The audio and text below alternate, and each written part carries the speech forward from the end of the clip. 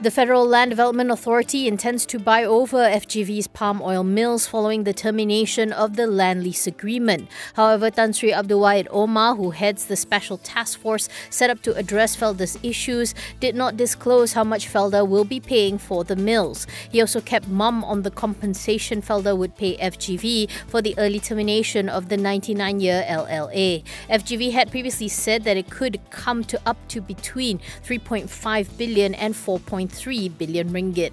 The deal will leave FGV with roughly about 67,000 hectares of plantation land without any mills and a large cash pile. FGV has a total land bank of 417,147 hectares in Malaysia, of which 350,733 hectares or 84% are under the LLA. The group also has 22,578 hectares of land in Indonesia. Based on its websites, FGV has 68 mills nationwide, processing over 14 million metric tons of FFB annually. Two-thirds of the FFB are sourced from Felda settlers and independent smallholders.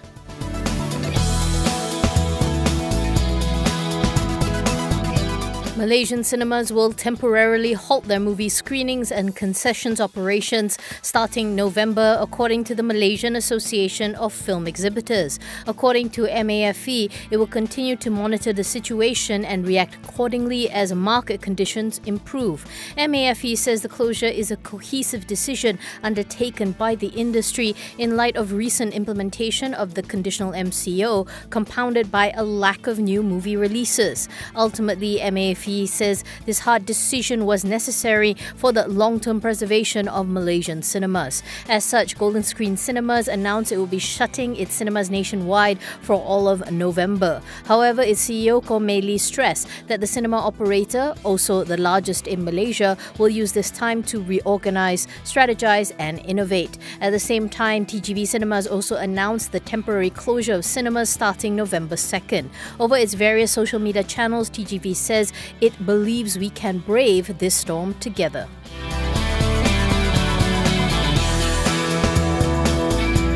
Robinson Comalia will shutter its 2 department stores in Malaysia as the retail company is unable to continue operating due to weak consumer demand. The 2 stores are located at the Gardens Mall and the shops at Four Seasons Place.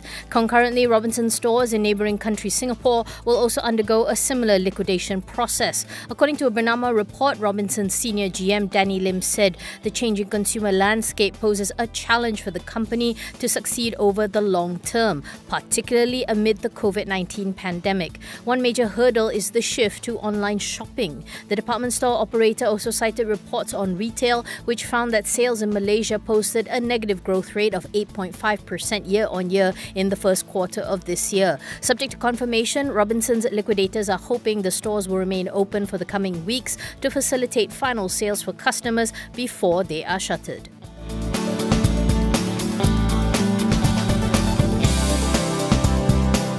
CME's external auditors have included an emphasis of matter, highlighting a material uncertainty related to going concern in the group's FY20 financial statements. Messrs. Creston John and Gunn pointed out that CME had said in its financial statements that the group had incurred accumulated losses of 69.35 million and that their current liabilities had exceeded current assets by 31.3 million, thereby indicating the existence of a material uncertainty. The auditors also zeroed in on the carrying amount of CME's properties and land development as a key audit matter, in particular over valuation methodologies.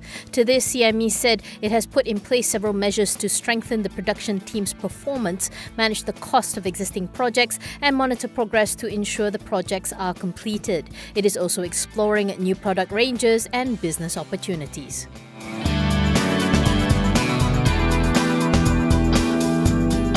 Media Prima says Dato' Ahmad Izam Omar, the CEO of its content creation subsidiary Primeworks Studios, is leaving the group on November 13th in pursuit of new challenges in the media and entertainment business. In a statement today, Media Prima said Ahmad Izam's contributions to the group include launching 8TV and numerous hit programs such as Malaysian Idol, as well as introducing Media Prima Radio Networks, which is now known as Ripple and Tonton. As PWS's CEO, he was the executive producer of Malaysia's #1 one animation movie, Agent Ali the Movie, and Pulang, the country's first ever Netflix original. He will be succeeded by Media Prima Television Network CEO Datuk Khairul Anwar Saleh, effective November 14th.